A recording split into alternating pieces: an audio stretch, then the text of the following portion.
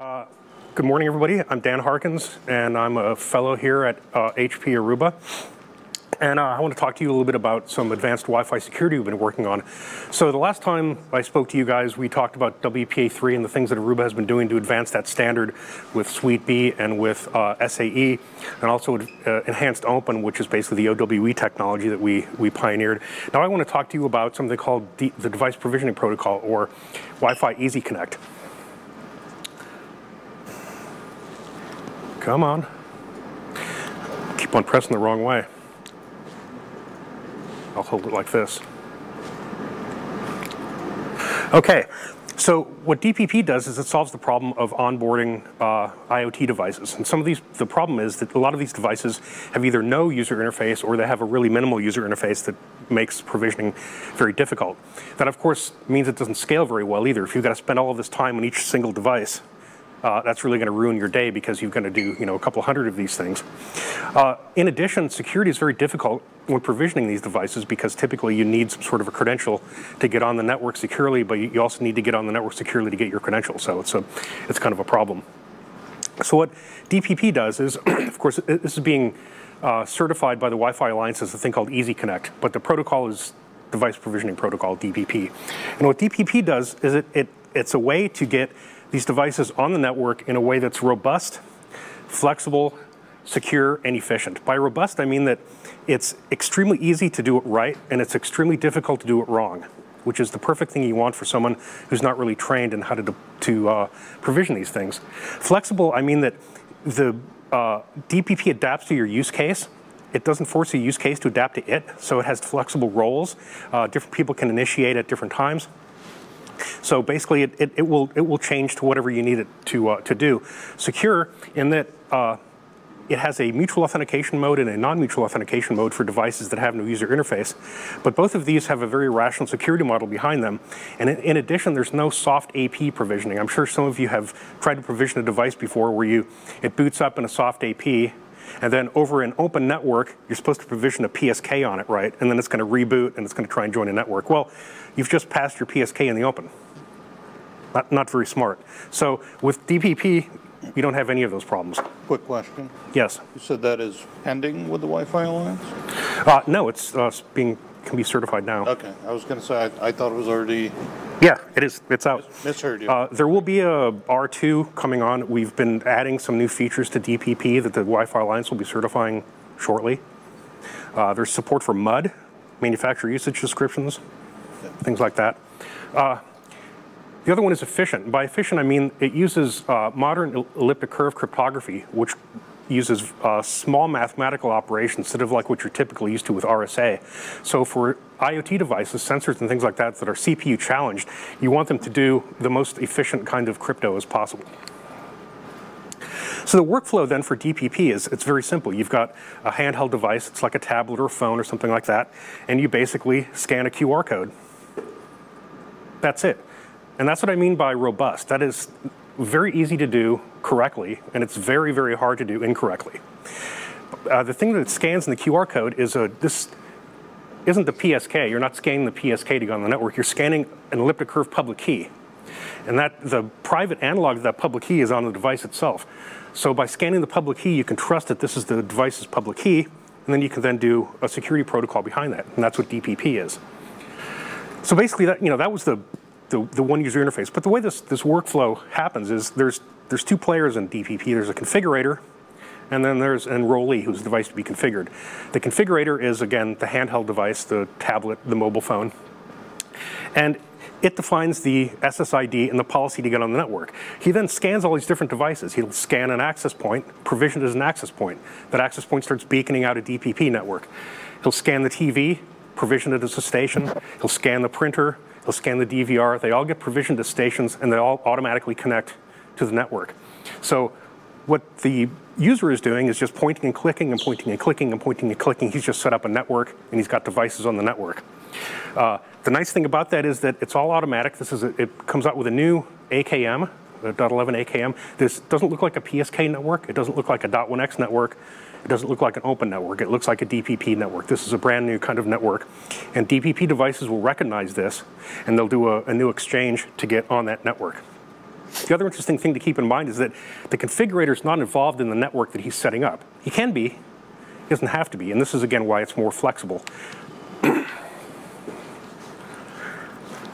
So I want to talk to you a little bit about why DPP is better than all the other options. So I did mention some of this flexibility and extensibility. The example I gave you was scanning a QR code, and that is the mandatory to implement protocol to support, or mandatory to implement bootstrapping method to support for DPP. There are other ones too. If both devices have a user interface, you could enter some passcode, simple 4 characters or something like that. That will do an authentication exchange, encrypt public keys and exchange them, and establish trust in that method. There's also NFC. So if both devices have a NFC, you can just go up, kind of go. You've just exchanged public keys, and now you can do DPP to that device. There's other proprietary methods too. You could use the cloud as your bootstrapping method, right? If I had, say, the serial number of device, I could go out to the cloud and prove to the vendor that I'm a legitimate owner of this device. Here's the serial number. He'll give me back the public key. Now I can use that public key to authenticate the device, put it on the network. And again, I mentioned the flexibility about how DPP doesn't map to use cases. Lets the use cases map to DPP. So there's an initiator and a responder in DPP, but either side can be that initiator or responder. The configurator can be the initiator, or the enrollee can be the initiator. And again, these different bootstrapping methods allow for a bunch of different use cases to be supported too. If you don't want to do QR codes, you don't have to do QR codes. Another nice thing is DPP can run over wired media, and we'll be looking at that shortly in our demo. But basically, you can run DPP over TCP or over IEEE 1902. This is actually really cool because think about for like a hotspot network. You go to a wireless network, you've got no credential on the network. But if you were able to, say, scan a QR code, you could use DPP over 4G to connect to some provider's configurator. He'll provision you with a credential to get on that wireless network. So that's something that I don't believe any other of these IoT onboarding technologies can support. So again, just to summarize then, why is DPP better than the other alternatives? Runs over a wired connection. I just gave you a good use case for why that's cool. Again, there's no catch-22 where you've got to, you have to get on the network to get a credential, but you need a credential to get on the network. So that whole problem is bypassed. Usually the way people bypass that is to do this soft AP, which again, you're passing your security credential in the clear over a network. It's a giant leap of faith for security. DPP doesn't have that leap of faith. Robust, misuse resistant, easy to use correctly, very hard to use incorrectly. You can do batch provisioning. Let's say that you've got to install 20 or 30 devices, right? As you're taking them out of the box, you can just kind of scan the QR code either on the back side or on the packing material. So you just take it out, scans, take it out, scan. None of these devices have been provisioned yet. Somebody else can go set them all up, and then you just go, okay, beep, and you can, in parallel, provision all of these devices.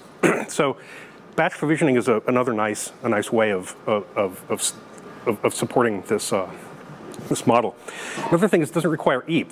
The WFA protocol that DPP replaces is WPS, which of course has its own set of security problems. But the other thing is WPS used EAP. And it was really weird because the EAP method required it to return fail. If it returned fail, it means it was success, which caused kind of problems with other state machines like your .1x state machine. If you get a fail back from your EAP method, it's supposed to be failure, but not for WPS. So, it's kind of hokey, but DPP doesn't use EAP. It's all done with .11 action frames. And again, it addresses some of these use cases that are not supported by alternatives because of its flexibility and generality. So this is how Aruba is implementing DPP. Again, I mentioned it works over wired. So what we do is the controller is operating as a configurator, and he speaks DPP to devices through what's called a relay. So the controller is speaking DPP over a TCP connection. These relays basically take TCP, convert it into a .11 packet, send it out to the device. The device responds to the relay. The relay takes that, strips off the .11 header, slaps on a TCP header, and sends it back. So the relay just kind of goes like this, and the controller will provision the device. We've got a handheld device is running an Aruba developed application that you scan the QR code, it will communicate back to the controller, and all this stuff just happens. So, ultimately, what is the encryption, though, in the air? I'm sorry if I missed it. The encryption in the air, so once the device gets provisioned with, it's called a connector. So it's like I think it's not a certificate, but it's like a certificate. It's a signed public key, but the format is a JSON web key, it's not an ASN.1 blob. So, but if DPP devices have one of these connectors, the way they get on the network is the device will say, oh, I see a DPP network, and he'll send his signed connector saying, I've got a connector signed by this configurator, and the AP goes, I've got a connector signed by that configurator too. So they've exchanged these connectors. And then the connector is a public key. So what the devices can then do is do a Diffie-Hellman key exchange. I have your public key, you have my public key, and we've authenticated it because it's signed by the same configurator. We can drive a PMK and do the four-way handshake that .11 defined. So the network access is the same as we've always had. It's CCMP, .11 CCMP. The security in the DPP exchange is, again, it's doing elliptic curve Diffie-Hellmans, and it's doing AES SIV for the authenticated encryption. So how extensible do you picture something like this? Will it ever displace current things and move beyond IoT? Just so you're not doing something for this group and something for that group, you know what I mean? I think it can grow up a little bit more than simply IoT, more than like sensors and things like that. One of the additions that I want to add to DPP and the Wi-Fi Alliance is to have it get a X509 certificate. So there's a lot of use cases where the network requires you to have a certificate, and they want you to do .1x to get a device on the network. Now, if you've got some, I don't know, a switch, limited user interface that doesn't have a cert, it's not on the network, you plug it in, it could do DPP over the wire or over the air, and it could get a connector or a certificate, and now it's on the network. So that, and also, as I mentioned, the hotspot use case, where you want to get a credential to get on the network, but you don't have a credential, you don't have any existing relationship. So you can do DPP over, say, a 4G link, over the, get your credential, now you get on the network. So I think it can grow. Now, I want to get into this demo here. Come on. So, how much experience do you have any training in provisioning handheld printers? None okay, whatsoever. Perfect. Do you have any training in provisioning handheld printers? No. Perfect. Thank you. Okay, so you guys are going to provision these handheld printers. Don't start yet. Don't start yet. This is a contest.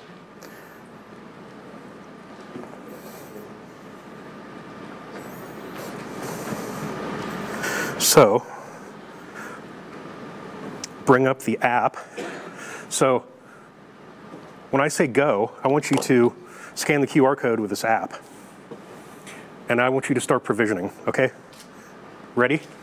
Go. Okay. What's taking so long, Francois?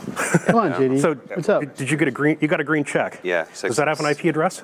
Yeah. It does. Let's see if this worked. Can you print something? That's what I'm going to try and do.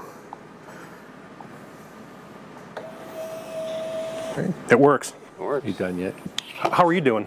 Yeah, it's done. So, that's how easy this is. You had absolutely no training in doing this, but you were able to provision at least a printer. So it's the same workflow for basically any of these DPP devices. Point, beep, that's it. There's no options, there's no configuration, there's no nothing. It just works. So questions? I think I've got 1 minute, I'm being told. Okay. So in this scenario, the device that you're provisioning with, that's scanning the QR code, has actually no direct communication with the device, that it's contacting the controller's telling the AP to provision it over. Yes, in our case, yes. But in the way DPP is defined, it's assuming that the configurator would be speaking .11 action frames. But in our case, it's not. It communicates to the controller. The controller does the. So yeah, yes, good question. So you could be connected to a different SSID? It's not. It doesn't even have. Yes, could be connected to a different SSID. Okay.